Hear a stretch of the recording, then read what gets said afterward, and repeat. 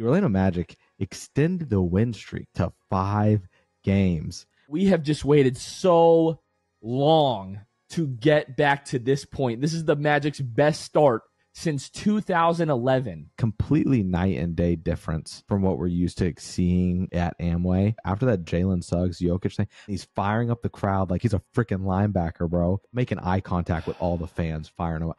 I could not believe what I was seeing. And man, like you said, we've waited so long for this. This is not the same Orlando Magic. Magic fans that have been riding with this team for the last decade, what we saw in Amway tonight, we have not seen since Dwight was here. Friday is going to be an absolute madhouse. If you are going to be there Friday, this place needs to be rocking like it hasn't ever. This needs to be the loudest game in Magic history on Friday, Luke.